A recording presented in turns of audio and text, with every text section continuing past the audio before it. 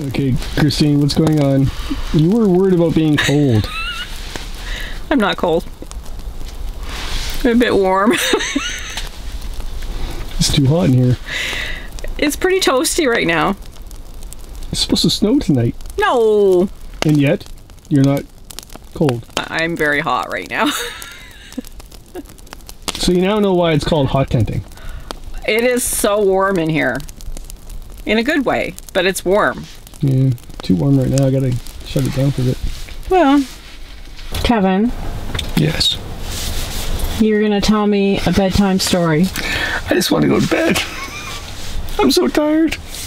No, it's bedtime story time. Bedtime stories with Kevin. Seriously, I walked into camp like Tim Conway today. Okay, so we're looking at chipmunks and bears and night and day. You don't know the story? I don't know the story. All right, story. It's a cool story. I think it's Ojibwe. It's a native legend. And how did night and day come to be? Because we notice it's now dark. It's now night. And we enjoy the day when we enjoy the night because it's a nice full moon. But how did that come to be? So the bear, the black bear, which is still wandering around our campsite right now, actually, which is why we're telling the story. But the bear wanted to be night all the time. And I said, so you're going off to the bathroom? And I said, okay, yeah, well, the bears should be fine. No, the bears are nocturnal. And you're like, what? Yeah, no, the bear spends more time out during the night than day. I didn't know that. Well, yeah, okay, the legend is the bear wanted it to be night all the time. And the animals of nature sort of gathered around, okay, well, let's debate this. And the chipmunk said, no, I want it to be daytime all the time.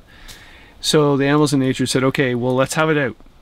Let's have it all out. So there's a big battle. So, of course, the big burly bear put its paw on the chipmunk. And everybody's like, oh, it's going to be dark all the time. Oh no, the bear won. Chipmunk lost. But the chipmunk pulled itself out of the paw of the bear and escaped. And that's why the chipmunk has 5 marks on its back. Who knew?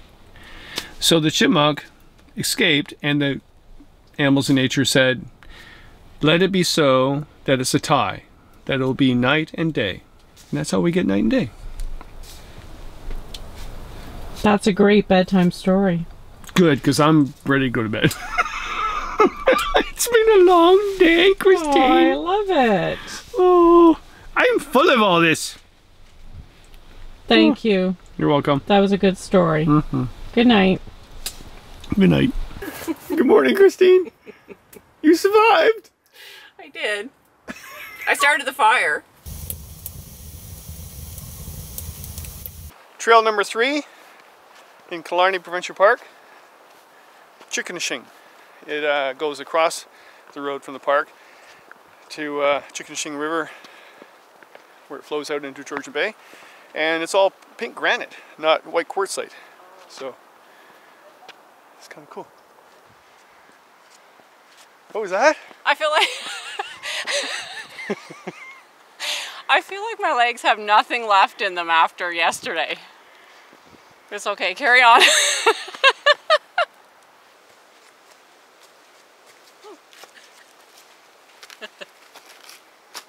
What do you think? It's really beautiful in here. It's different. It's speechless. It's absolutely gorgeous here this morning. Yeah, it is. Like, I can't get over how beautiful it is and how good the weather's been for us.